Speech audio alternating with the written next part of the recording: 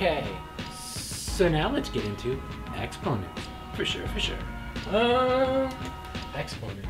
It'd be something of this form.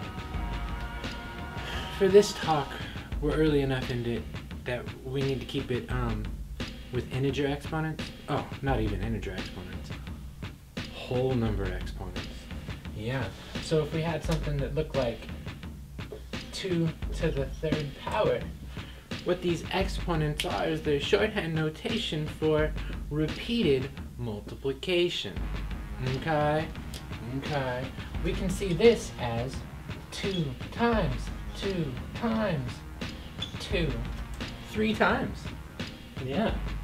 And then we could simplify that up. Multiplication is a binary operation. I don't care who you are. 2 times 2 is 4. Times 2 is 8. Great. So what do we have there? We have 2 to the 3rd power is 8. Awesome. Now let's go and review and let's talk about some stuff.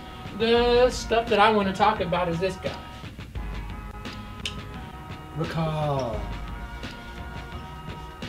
If you had 3 times 2, when the number's out front, that's repeated addition. This is repeated multiplication. This is repeated multiplication. Exponents are repeated multiplication. 2 times 2 times 2. Down here, this is repeated addition. This is 2 plus 2 plus 2. Oh, down there you get 6. Up here you get 8. Great. So you gotta pay special attention as to what you're multiplying or what you're adding. If the number is up here, a superscript on the right-hand side, this is an exponent, that's repeated addition. Repeated multiplication. If the number's written in front, that's repeated addition. And like Offspring says, you gotta keep them separated. Yeah.